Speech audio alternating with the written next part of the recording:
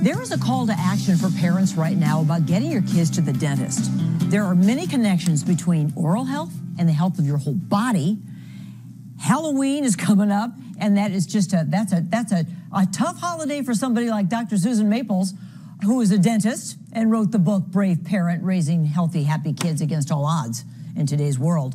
Dr. Maples, give us your sugar story. How bad is it for Halloween? Thank you so much. Yeah, how do you think I feel about a holiday that's celebrating candy? It's not good for your mouth. Of course, we all know that. It feeds the cavity bugs. We tell kids the bugs eat the sugar and literally pee on your teeth. So they dump acid on your teeth, and we get lots and lots of tooth decay as a result of candy and sodas and other sugary things. But also, it's really bad for metabolic health. So it's really directly influencing weight gain, obesity, insulin resistance, prediabetes, diabetes, heart disease, and other cardiovascular disease. So yeah, I'm not a big fan. Well, yeah, sugar is the enemy. We know that. But all the parents watching right now saying, but come on, it's, it's a fun thing. The kids put on their little costumes and run around, and they have a bag of candy to eat for a week or more. So what? Give us some practical advice about that. Some good tips. If you're going to eat sugar, probably should eat them with like a source of anti-carcinogenic, anti-cavity stuff like nuts. But also, get rid of it after a few days when they start to lose interest. Give them a few pieces in this and that, and then give it away or throw it away. Just a little bit at a time. And then I've heard that milk can counteract. Yes, I think milk can. Of course, you have to watch, dairy sensitivities and things like that. I think milk and cheese and nuts and things like that can help. Brushing teeth afterwards when you're, getting candy and the sticky grooves of the teeth can help. And definitely no candy within an hour of bedtime, because you really stop salivating at night, and then we really have an acid environment during the day. And limiting the frequency. So if they're going to have it like, as a dessert with dinner, not as a snack between meals. Again, those snacks between meals should definitely not be sugary ones. Okay, good tips. Now, let's, this whole, I love this line that you have, which is the mouth is a tattletale, meaning that your oral health is directly connected to everything else. Yes. Explain that a bit.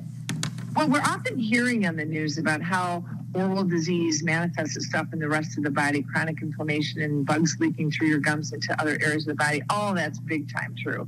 But what we also know is that other diseases manifest themselves in the mouth. For instance, diabetes, the very first sign of diabetes shows up in the mouth. So does obstructive sleep apnea and acid reflux and its impact on the teeth. And the list goes on and on. So I could name dozens of conditions and problems that if we know how to look in the mouth and use them, it's a great tattletale. Unfortunately, the medical professions really don't learn how to navigate the mouth in medical school, so they don't use the mouth as a diagnostic tool.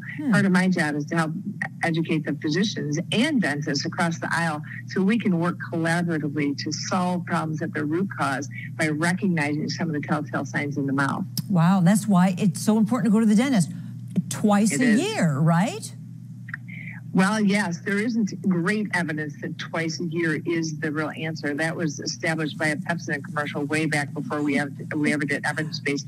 Some people need it more frequently and some less, for preventive reasons, depending on the significance of all that's going on. So I would really ask your dentist and hygienist, how often should I be seen? What's appropriate? And work with them for not just prevention, but disease treatment in the mouth, so you can have a really healthy mouth without gum disease, without cavities. I mean, this is very possible to have a very stable oral environment by looking at the microbes and fixing, that whole shift.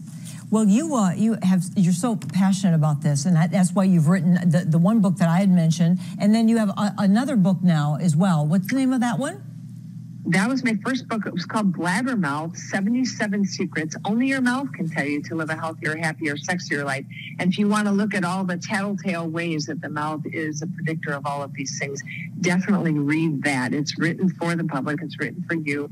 I think we've sold 9,000 copies to dental health professionals as well. So it's a great communication tool for dental offices to learn how to communicate these things to you. So that one and the Brave Parent book for all the rest of us.